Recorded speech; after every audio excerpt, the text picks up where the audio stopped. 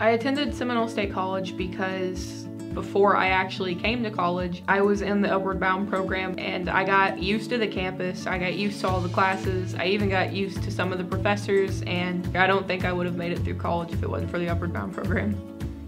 My favorite part would probably be the people. Your professors and all of the staff are so helpful and so friendly, and they're just willing to help you in any way possible. I was diagnosed with central nervous system cancer this past fall, and my professors, Professor Rivera and Miss Osby, were just so willing to help me, and they helped me get through that difficult time, and they worked with me on my schedule, they worked with me on like my homework. They've even sent me like a lot of cards and balloons and all kinds of stuff to help brighten my mood, and everyone here is amazing. I chose criminal justice as my major because my stepfather was a forensics technician at Okemah Sheriff's Department, and he's the one who actually got me interested in it.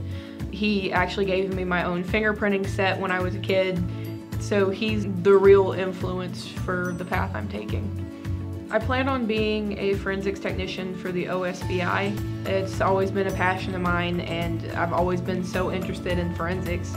And I want to help people with that. I want to solve crimes and put to rest the doubts and the worries of the missing loved one or of a murdered loved one. I can't wait to be a forensics technician.